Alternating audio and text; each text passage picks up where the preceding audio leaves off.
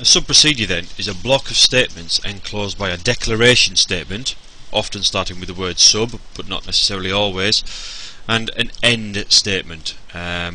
Different languages have different syntax. C, C++ and Java, for example, use open and close parentheses to indicate the beginning and end of a sub-procedure, curly parentheses rather than normal round ones. But you will learn the syntax of different languages as you begin to pick them up.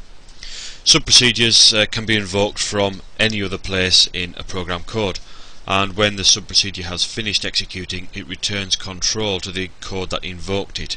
This is known as the calling code. So the calling code is a statement or an expression within a statement that specifies the procedure by name and transfers control to it.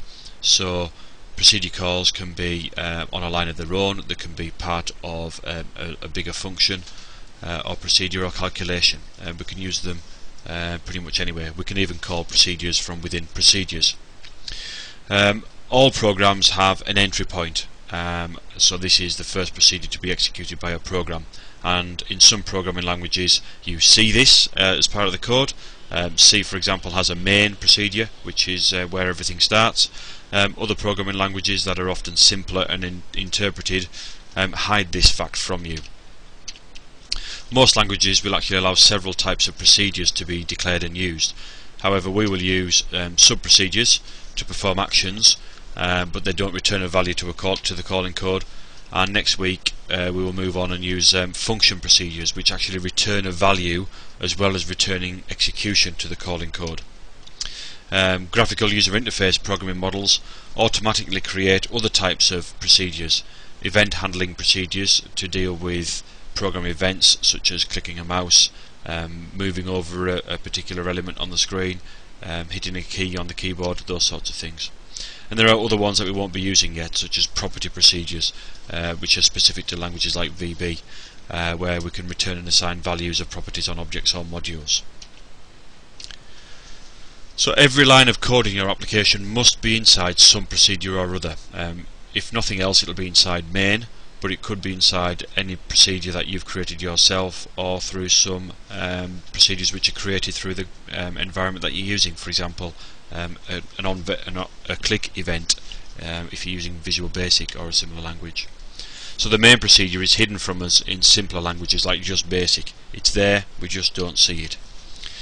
If you subdivide large procedures into smaller ones, then your application becomes more structured and ultimately more readable. You don't just do it willy-nilly, you identify the chunks of the program which perform specific tasks, and those logically form appropriate parts of code that can be put into procedures. So procedures are useful for performing repeated or shared tasks, such as frequently used calculations, text and control manipulation, or maybe reading and writing to and from files or to and from databases. And you can call a procedure from many different places in your code, so that you can use procedures as building blocks for your application.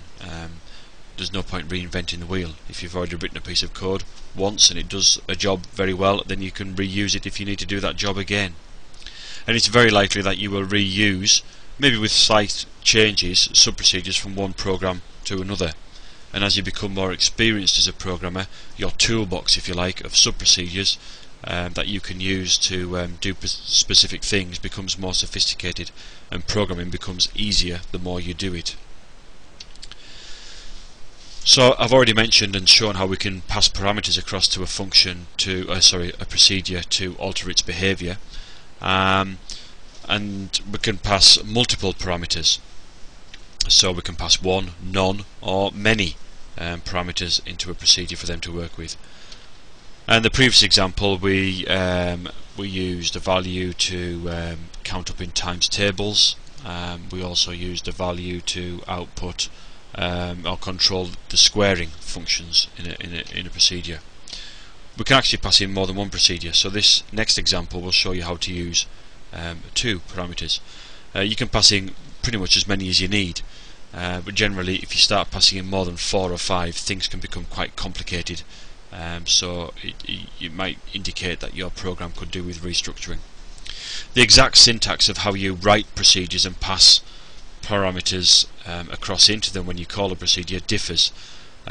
Generally the rules, whether or not you need brackets to enclose the procedure, and the parameters for the procedure, and also how the parameters are separated, whether it be via spaces, commas or semicolons. Usually you just declare them inside brackets or list them after the sub-procedure name, often separated by commas. So this is an example of an enhanced times table sub-procedure. We'll call it timetable 2, and it takes in 2 parameters this time. So we can see we've got iTable and we've got inum. We're going to output the times table for iTable, and this time we're going to count up to num rather than counting up to 12 as we did as a default last time. So this indicates that we need to collect from the user an additional parameter, inum. So let's have a look at that program in operation. This is the program, this is the updated procedure call, and we've added an extra line of code here to collect the second value that the user wants to enter, and we store that as inum. And then our procedure now calls timetable 2 rather than timetable 1, and it passes across 2 parameters separated by a comma. So how the parameters are declared here is pretty much the same as they are declared in the actual sub-procedure itself. So if we run this code, we'll print out the 5 times table and we'll count up to 10. So we can see that that now does us the 5 times table up to 10 times 5. We'll do it again with the 4 times table and we'll go up to 8, so you can see that that is differing.